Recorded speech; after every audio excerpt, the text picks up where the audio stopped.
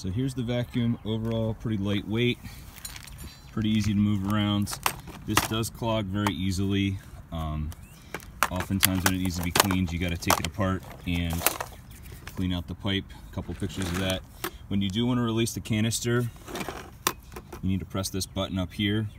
And I struggle, like about a year in, it quit working, but I'm able to take the butter knife and press back on it like that, and then the canister does pop out. I'm doing this with one hand here, but so again, to get this button to release, taking that knife in there and pushing back on it, it actually does get it to release, and then this canister pops out.